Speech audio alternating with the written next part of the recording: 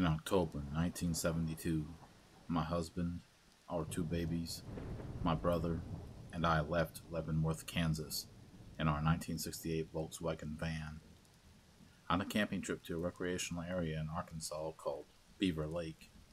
When we finally got there, we found a fairly remote campsite at the far end of the park. We wanted to be alone as the babies woke often during the night and needed to feed. We didn't want to disturb any other campers. Shortly after pulling into our campsite, my brother pitched his tent next to the van. The rest of us were going to sleep in the van. The campsite was in an area with a horseshoe-shaped, rocky, terraced ledge that rose from around 50 feet to around 100 feet as it curved around behind the four campsites. Because of mature trees and thick brush, daylight had trouble poking into our spot.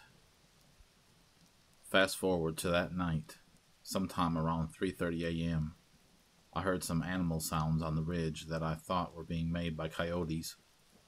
The babies were asleep and all was quiet otherwise.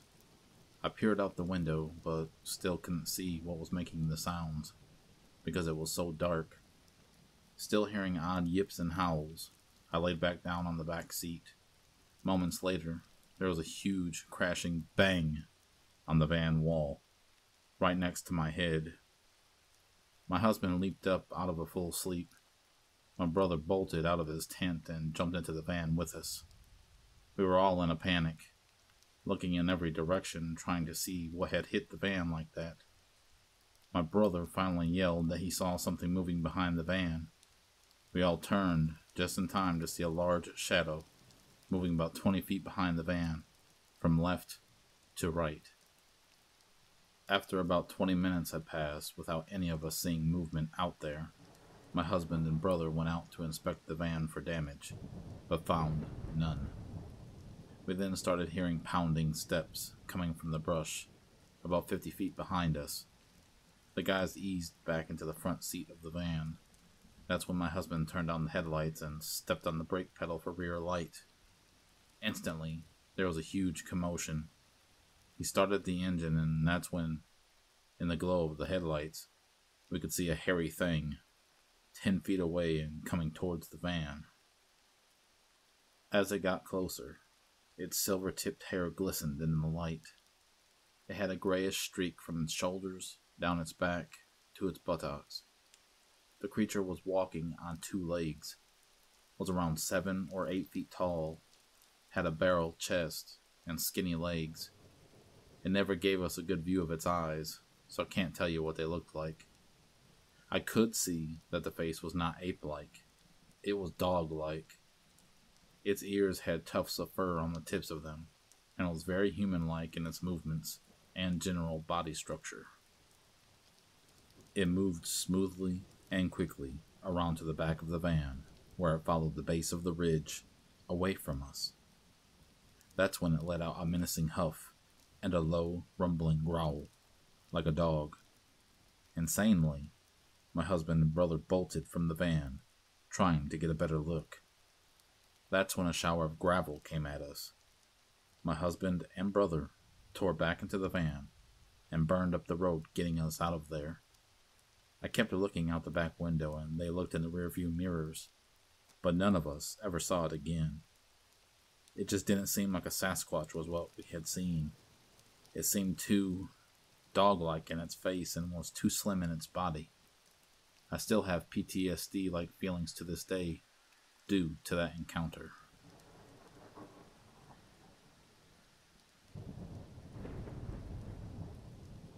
I used to work about 30 miles away from where I live.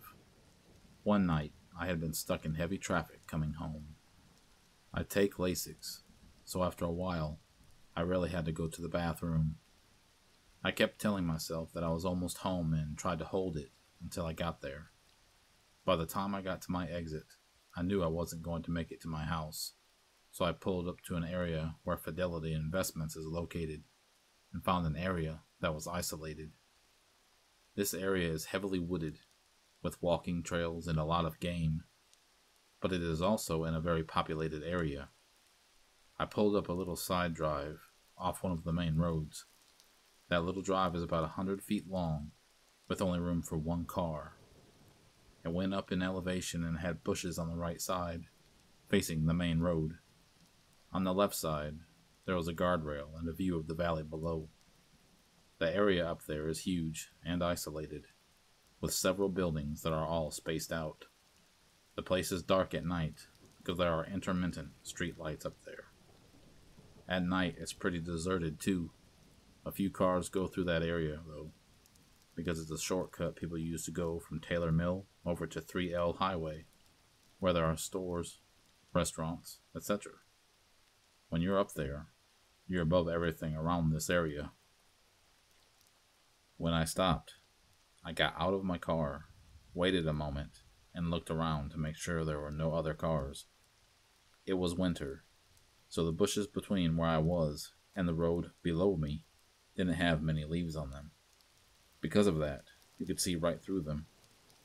I was up on this little rise, about 20 or 30 feet above the drive, which was 4 lanes wide. To the left of me was a street light, and more woods that went down another hill, to the main road. I went to the back of my car and did what I had to do. When I finished, I stood up, and all at once, every hair on my body stood up. I knew I wasn't alone. I scanned the area in front of me and must have heard something behind me, because I turned around and there were 3 deer standing there, all huddled up together, between my car and the guardrail. They weren't looking at me. They were looking across the road. I looked back over there, and that was when I saw a figure standing between the bushes in front of it and the tree line behind it. It was huge. I stand 5'5". Some of those bushes were about 6 feet tall, but they only came up to about the collarbone area on this thing, due to the street light to the right of it.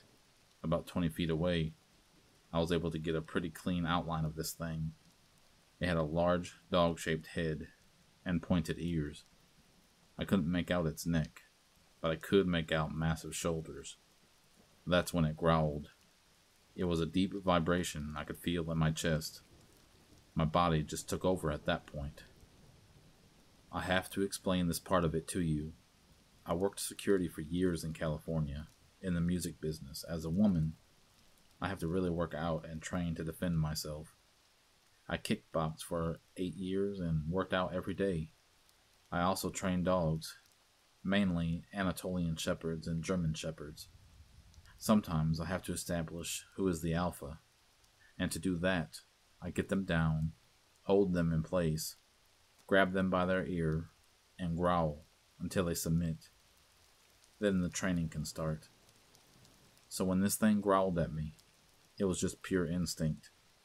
I dropped down to a crouching position and growled back. When I did that, it stopped growling and started sniffing the air. Its snout went up and it turned its head slightly as it was sniffing. It then took a few steps forward. I was still crouched down on all fours and moved forward, still growling at that thing. When I did that, it stopped. I stood up and kept staring right at it. I never broke eye contact with it. Then it slowly stepped back into the tree line until I couldn't make it out as clearly as before, and started to move to the right of me. The deer were still behind me. They were so close I could have reached out and touched them. I waved my arms and told them to get out of there. When I did that, they went back over the guardrail and took off down the hill. That's when I jumped in my car and got out of there as fast as I could. I felt this thing was trying to circle behind me, and I wasn't going to wait around for that. Do I think I scared it? No. But I do think I confused it for a couple of minutes, and that gave me time to move. I told my husband about what had happened up there, but I didn't tell him exactly what I saw. He would think I was nuts, and to be honest, I thought I was a little crazy myself until I saw a picture of a dogman. I know there are other things in this world that can't be explained. I've seen them, but this was beyond any of those things. Since this has happened, I can't take that shortcut through that area. My husband took me back over that way once to see the area, and I was begging him to get me out of there the whole time. I thought I was going to throw up. The wildlife up there has almost totally disappeared. I never see anything up on the hills anymore. The street I live on is only about 1 mile or so down the hill from this place, and lately we have seen coyotes on the streets, like they have been chased out and pets here have started to go missing. We've also seen a large black figure moving through our backyards down here. The dogs throughout the neighborhood go crazy regularly now. People were calling the cops when we saw that large black figure jumping fences. I'm concerned that it has come down the hill after eating everything up there.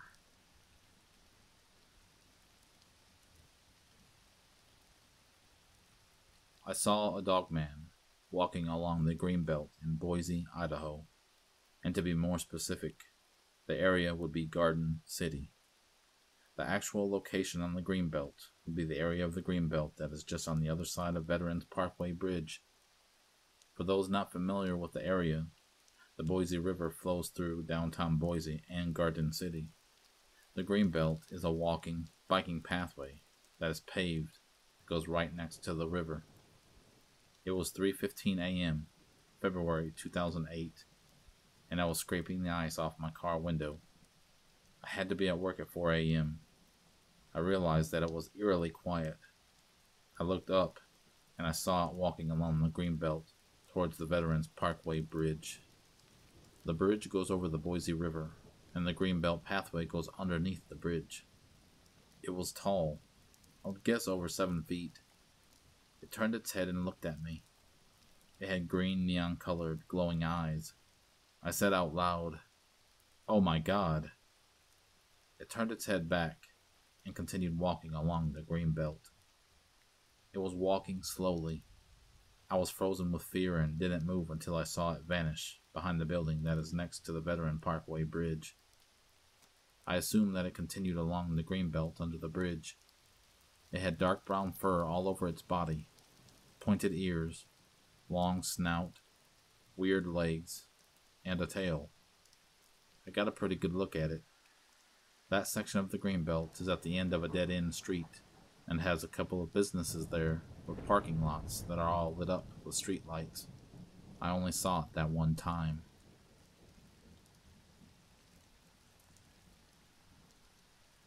I wasn't there, but my son-in-law, and their friend saw a dogman. My son called me all freaked out that they had seen a Bigfoot because he knows I believe in Bigfoots. Now, my son always made fun of me for believing in Bigfoots. He asked me, "Dad, can Bigfoots run on all fours?" I said yes. Why do you ask? And he said, "Dad, we just saw one while out spotlighting rabbits." I asked him to describe what it looked like, and he said they were hunting rabbits with a spotlight, and he saw something hunched over. He said he then yelled to the others and let them know that he had seen something, and then started to shine his light on it. At first, he thought it was a large bird because it was down like it was eating something. Then it stood up on its hind legs and spread its arms out wide, and when the other two came to look at it, it dropped down and took off faster than anything they had ever seen before. He said it had a dog snout and was covered in fur, but you could see it was very muscular. My son is 6'2", and he felt it stood as tall or taller than him. When it took off, they ran after it and watched it jump and clear a huge rock pile in one leap, like nothing. That scared them, and they all ran back to their car to get out of there. I spoke to all three, and they all had the same story and described it the same way. I told my son that's not a Bigfoot, because Bigfoots don't have dog snouts. I told him, "You saw a dogman." It's funny that this happened around a lot of cornfields. The area also had caves and was covered in sagebrush.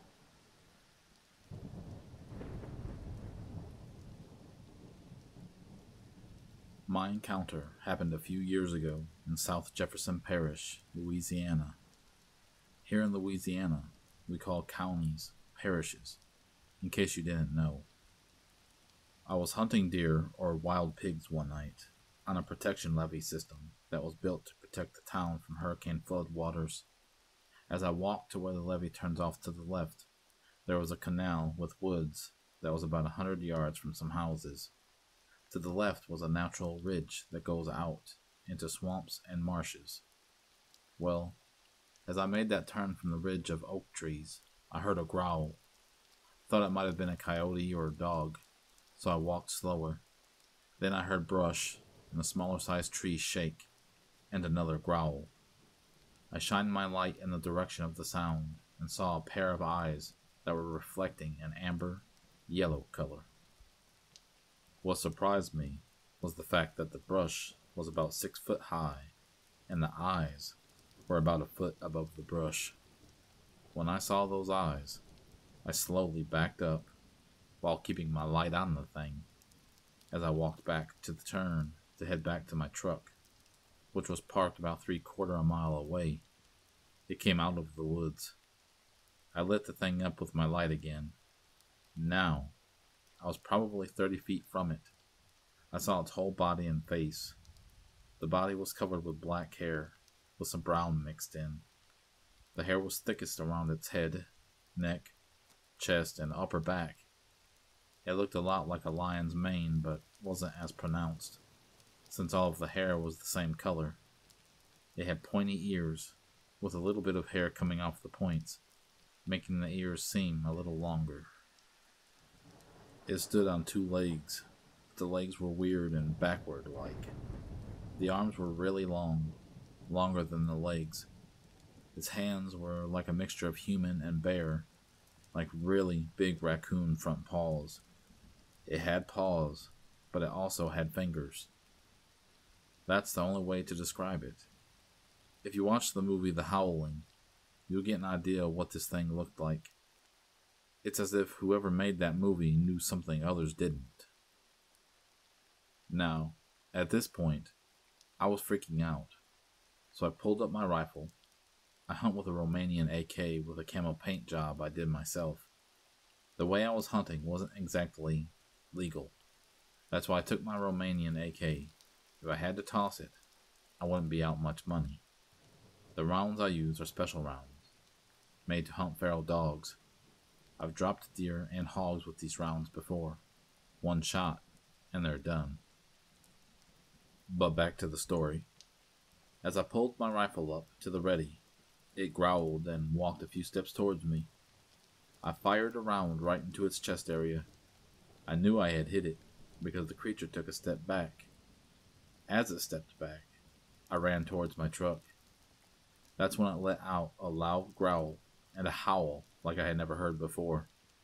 I grew up hunting and fishing and thought I knew everything in the woods, but I hadn't heard anything like the sounds it made before. As I ran back to the truck, it stalked me but kept its distance. As I got close to the well-lit area where my truck was parked, by the town library and elementary school, it stopped following me. I tried to find anyone who may have had similar encounters in the area, but all I could find was old legends of the Rougarou, which is pronounced Roo-Garoo. I told my grandpa about what had happened, but told him it was a friend who had told me it had happened to him. I also told him that it sounded like a crazy story to me. He told me when he was 17, in the exact same area, at night, hunting, he heard a howl like nothing he had ever heard before. He also told me that something had stalked him as he ran home that night. He said he had never saw what it was, but could hear it was following him through the brush and the swamps. That encounter has changed my life. My perception of what is real and what is not will never be the same again. I still haven't gotten over that night. I went back a few days after that incident and found 2 large dog tracks, as big as my hand. I wear a size LG glove.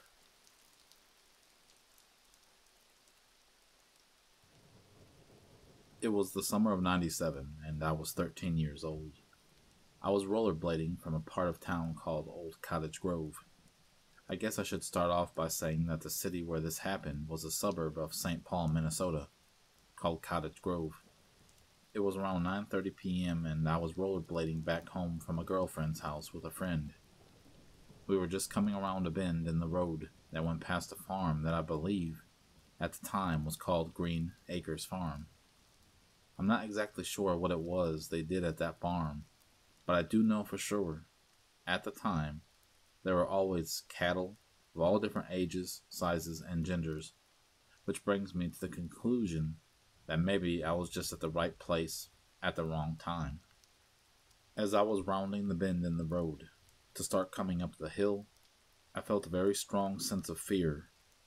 It was like my body was telling me to get the heck out of there, yet I couldn't figure out why. I can tell you this much, though. For the first and only time in my life, I felt like I was no longer at the top of the food chain. Right when I started to pick up the pace to get out of there is when I heard a sound that came from the fenced-in cattle farm to my left, maybe 15 to 20 yards behind me. It sounded like nails grabbing a pole or fence, and then was sounding like what a dog's paws and claws sound like when walking or running on a tiled floor. Except this just sounded like a quick leap on the street's pavement. As I turned around to look, there stood what looked to be a wiry gray-haired werewolf. It was like time had stopped. There was a streetlight at the time in the woods, maybe 5 feet behind it, so all I could make out was a silhouette of this monster. It had to be at least 7 feet tall, with the head of what looked like a German shepherd, with huge ears and a huge muzzle. I could see this thing was built like a bodybuilder. It stood bipedal, like a man, not like what some folks say with these things having dog-like limbs. It had long, slim hands with black nails on its fingertips. It had a slim waist, but its upper body was muscular beyond belief. The thing that always stuck with me, besides the point of seeing this thing in the first place, was that his head was turned to the side and snout up in the air. The one thing that really stuck out and was out of place to me was that I could see this thing breathe as though it was winter. But mind you, it was the end of June, almost July. It looked as though it was smelling my scent, but that's just what it looked like. I'm not positive on that.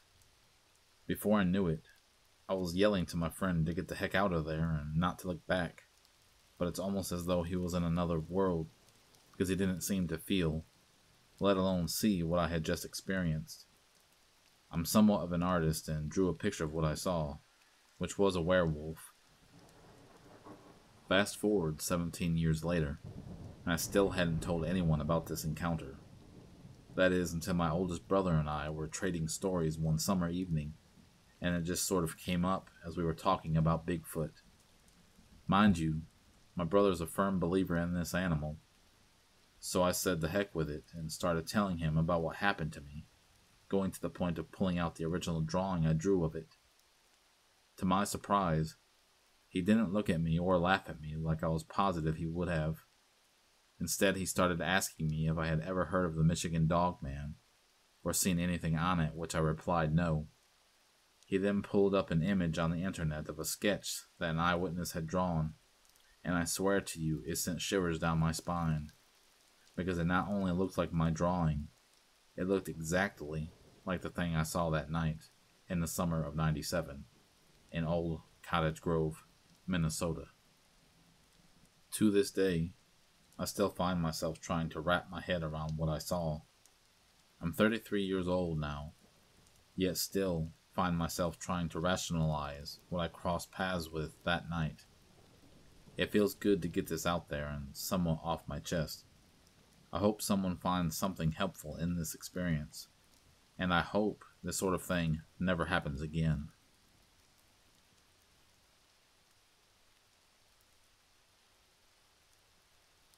On the night I had my brief encounter, it was unusually slow.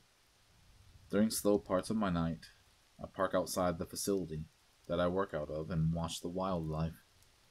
It's abundant, with a mixture of fox, coyotes, raccoons, and every once in a while, I'll spy a little red wolf breaking the wood line, trotting across an open field in search of small game. Our facility is located on a dead-end street, which backs up to a major creek, and to the left, we have a smaller creek that breaks off to the larger one.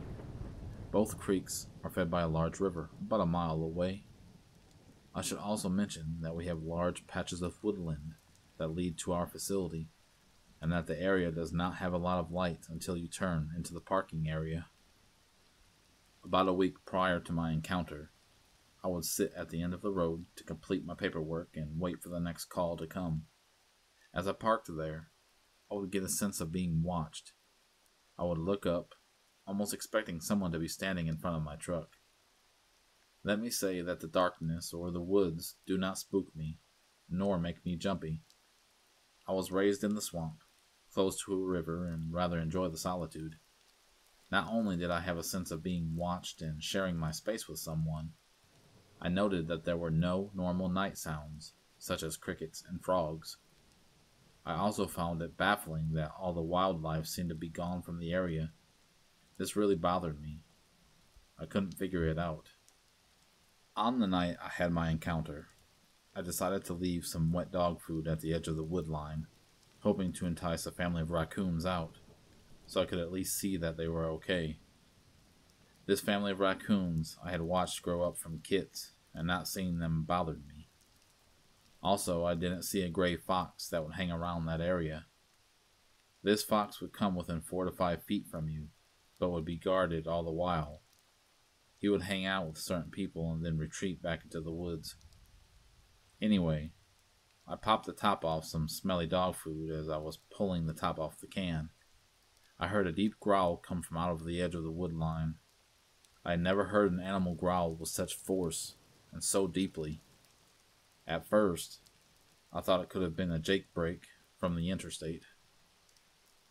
That can be heard from our facility, but that's not what it was. I could hear it from the woodline, hitting my face, and felt the growl inside of my chest, pretty much like a vibration. I knew this was not a bear, the same as someone knows their left hand from their right. You just know. And yes, we do have bear here, but I can tell you quite bluntly and very firmly, this was not a bear or any other wildlife that was normal to the area. I dropped my head down and refused to look up. I dumped the can of food on the ground with one hard thump, hoping whatever was in the woodline would rather have the can of food instead of me. I backed away with my head down until I reached my truck. My instinct told me to drive away, and so I did. About half an hour later I returned, due to my curiosity overruling my common sense. Being a natural skeptic, I was prepared to figure out the earlier event. I parked in the same place, and this time had walked to the back of my truck to smoke. While standing there, I observed a dark mass come across the road and disappear into an open field. That is mostly overgrown with wild blackberry bushes and grass. I have a trained eye. I've taken a lot of detail, and still, I admit to suffering from short-term memory loss due to TBI that ended my law enforcement career.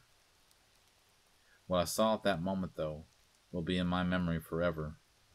I can only describe this creature as what I took at the time to be kind of a hybrid. Although it was on all fours, to me it did not appear natural. It moved with very quick, fluent motions. Looking back, I was mostly surprised by the creature having the intelligence to attempt to appear natural. Something was off with its gait, though. It was kind of like the front legs were pulling its body forward. The back was hunched at the shoulders, and it had a long back. The creature was black, which I can only describe as a dark mass, with no reflection. I also noted it had a small animal in its mouth. The strange part was that I could see the definition of most of the small animal, compared to the darkness of the creature that I now believe to be a DOGMAN.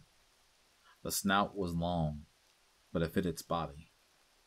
What struck me most were its ears. They were folded back like you might see on a Dutch Shepherd or German Shepherd.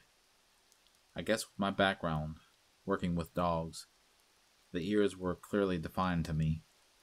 I can't say what kind of tail it had or what color its eyes were.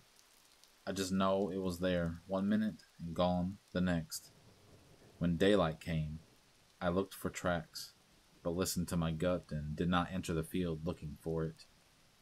The ground leading out of the smaller creek was covered in grass, and what dirt was there was hard. I was left baffled, but more amazed than anything.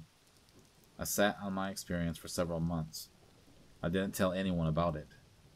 I then started searching the internet for what I had seen. I guess, in my mind, I wondered if it was some type of hybrid created by man and had escaped. I found several sites on the internet, but none seemed to come close to what I had seen. Nothing until I came across a picture of a dogman.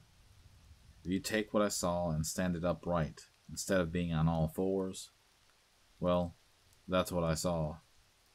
With a doubt, I'm pretty sure this dogman was a young adult, but it wasn't overly massive. What I ponder the most is the fact the dogman had to catch my scent before clearing the wood line. I know scent. I know how it works. The dogman knew I was there before coming out of the woods.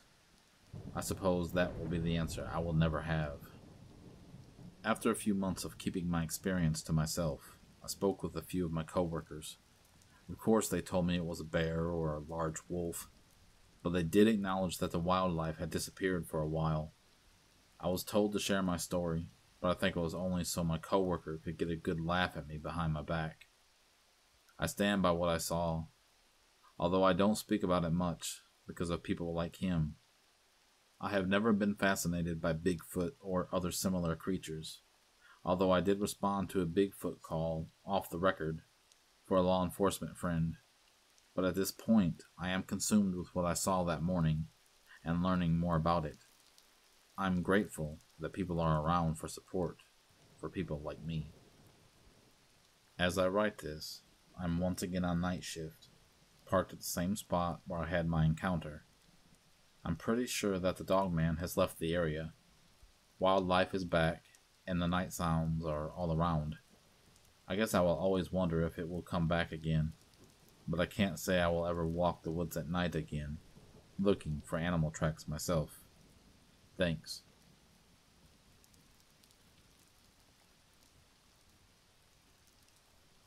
My parents had a house in the countryside, in Styria. To give you a little layout of the area, we lived in a valley surrounded by other houses. The valley itself was surrounded by thick forest, and still is. There were two bigger roads you could take to leave the valley. One would lead to the city, the other one went down a hill to a small village. Both roads went through the forest. I was 15 at the time and decided to spend the day at a friend's house in that village. I stayed a little longer than I usually would, and by the time I was ready to head home, it was dark outside. I had a mopped autocycle at the time, which was really slow going up hills. So I rode out of the village and was riding over a bridge. Before I reached the end of the bridge, I thought I saw something to my right in the forest, but I figured it was nothing. Pressing on, I rode up hills on the road and continued through the forest. As soon as I passed the part where I thought I saw something in the forest, something stepped out of it. I couldn't see what it was because there were no streetlights, but I had a bad feeling in my gut. I rode as fast as I could, around 21 miles per hour, and when I looked in the side mirror, I saw two yellowish eyes right behind me. Whatever it was followed me like that, halfway through, until we reached a fork where a farmer had cut a little path in the forest. The entrance to it is usually blocked by a gate similar looking to a railroad gate. Whatever was following me just raced to this gate. It was way faster than my moped, jumped over it, and ran into the forest. We don't have bears or wolves here, and why would a deer follow me, let alone that close, maybe 2 feet away? Sadly, it wasn't my last encounter with this thing.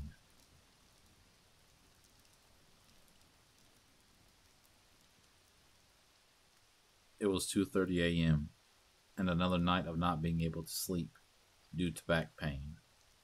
I was lying on my side, reading, when my very close by neighbor's motion detector light turned on.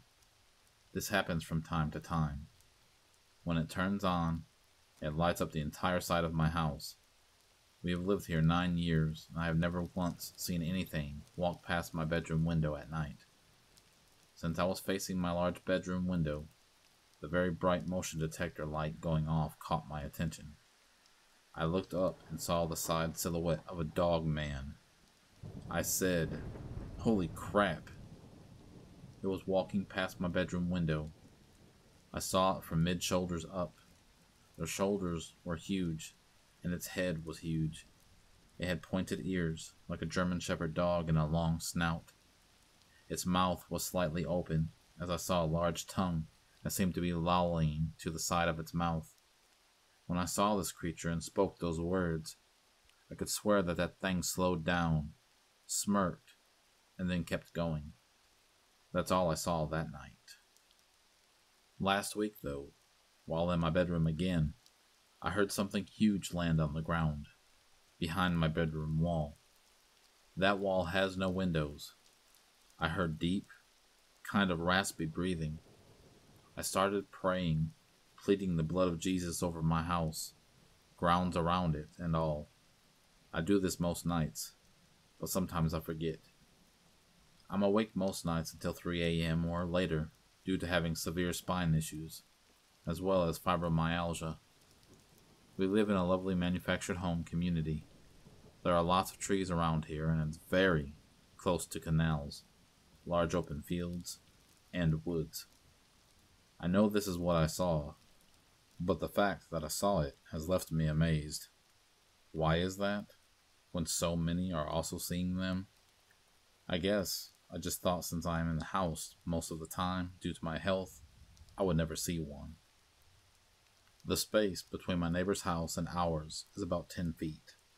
My husband went outside weeks later, once I got the courage to tell him this has happened, and measured the area by the window.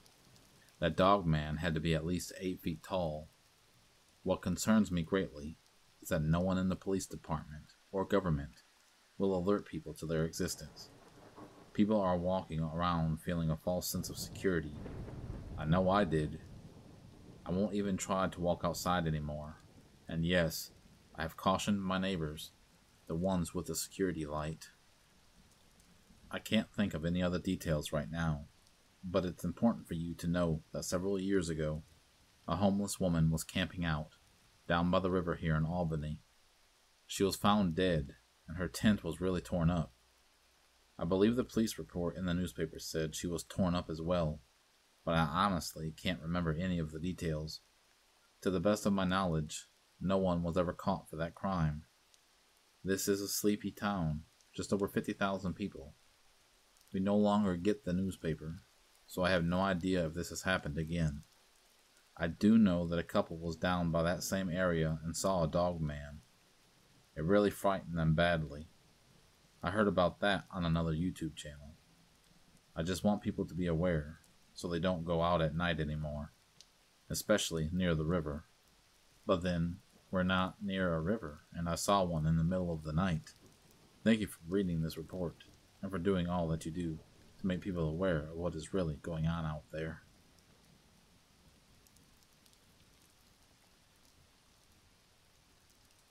My brother and I were waiting for our bus at our usual corner stop.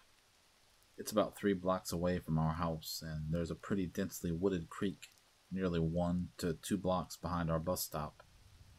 The first thing I noticed that was off was that my brother was standing completely rigid, staring intently down the long road. There are only 2 street lights and a few automatic porch lights down there. I shook him a little bit and asked him what he was looking at. He shushed me almost immediately. Then out of the corner of my eye, I saw a large, black shape darting on 2 legs across the street to the line of the houses on the other side, before disappearing. Thankfully, our bus arrived soon afterward, so we got out of there. Hey guys, it's Tails. I do hope that you enjoyed these other true encounters with the Dogman. I hope to have more coming soon. Be careful out there. You never know what you may encounter in the woods, as the earth is old and we've only been here not so long. Anyway, keep listening, subscribe, hit that bell button, and stay safe.